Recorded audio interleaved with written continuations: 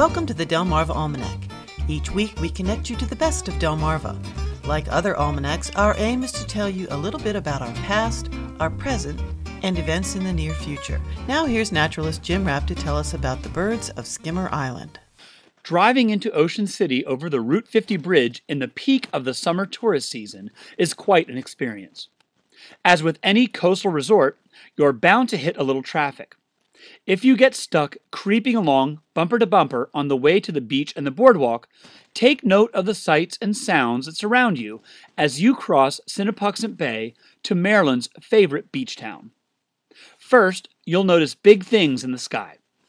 Giant, colorful parasails with tourists dangling from thin straps below glide high above the water. Even higher, airplanes pulling long banners advertising beach businesses motor above the ocean in the distance beyond the boardwalk. As you begin to cross the bridge, you'll spot the anglers on either side, waiting patiently for that 16-inch keeper flounder to bite far below at the bottom of the bay. On the bay, jet skis zoom around the headboats and private vessels trying their luck with the fish. Roll your window down and you'll hear the engines of your fellow travelers and the boats below, but you'll also hear something else. Screeching terns hover, swoop, and dive right beside the bridge. If you're in the right lane closest to the water, you can see them just a few feet away, flying at eye level. Gulls, pelicans, and osprey soar above, drifting lazily on the ocean breeze. Herons and egrets slowly flap their wings as they fly overhead, on their way to feed in the shallow waters along the marshy edges of the bay. The vacationers and birds have much in common. Most of them have migrated great distances to be here in the coastal waters behind Ocean City, and for some of the same reasons. Warm weather, fresh fish, and sandy beaches appeal to both tern and tourist. Tourists, however, own the bulk of the real estate around here, save for a few tiny islands located just north of the Route 50 bridge. One of the most important islands in Maryland for nesting colonial waterbirds is less than 1,000 feet north of the bridge, right in the middle of Ocean City's busiest summer boating area.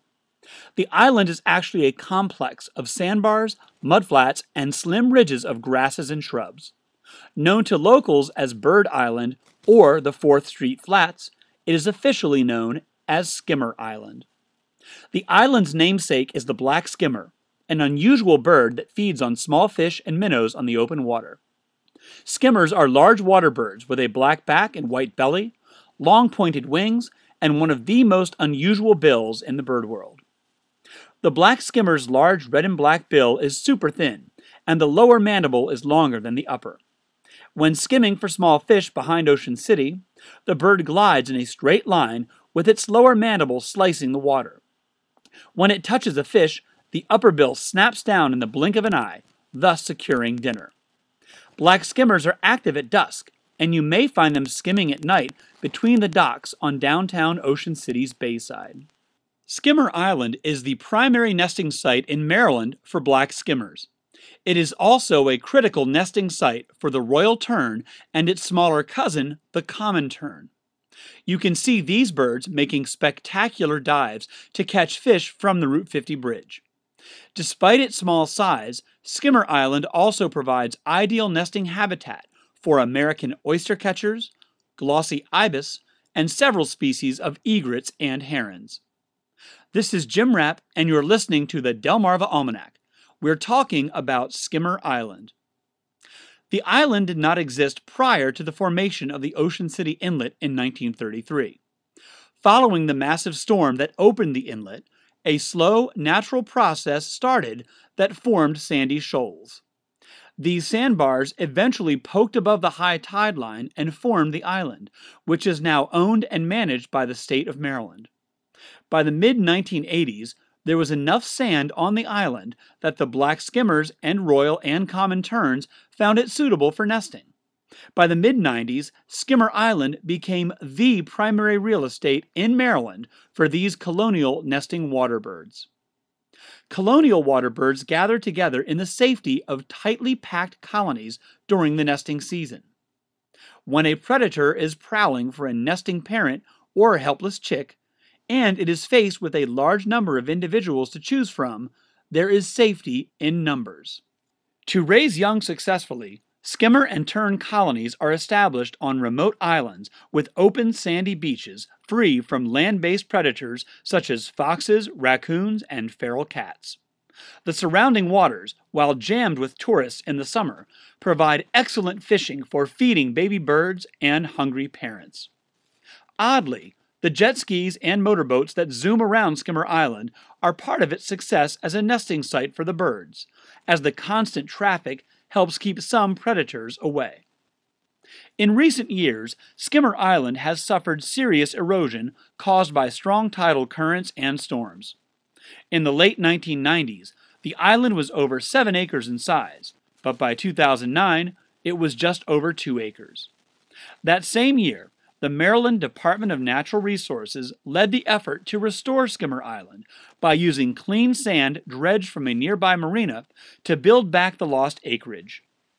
As erosion continues and sea levels rise, the island will continue to be nourished with sand to maintain the critical nesting habitat for skimmers, terns, and other birds.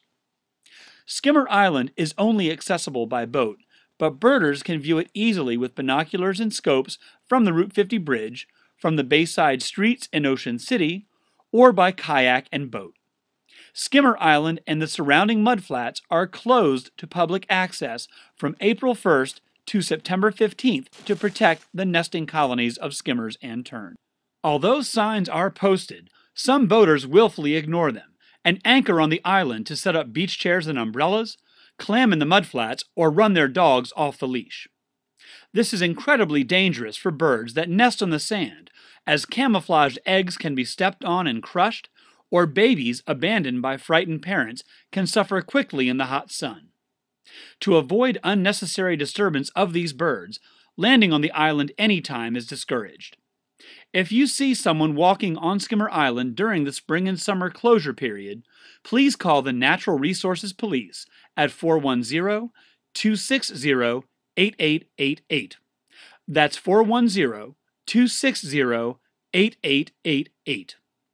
So please, give these rare birds a chance to nest and raise young during the summer, and respect the posted closure signs on Skimmer Island when jet skiing and boating on the coastal bays. Remember that we humans have the entire beach to roam from the Ocean City Inlet to Indian River, and the skimmers and terns only have these few acres of sandy island to raise their families. Well, that's all for this edition of the Delmarva Almanac. We'd like to thank our community partners, the Friends of Delmarva Public Radio, the Community Foundation of the Eastern Shore, and underwriters EatDrinkBuyArt.com for their help in bringing this program to you, our audience.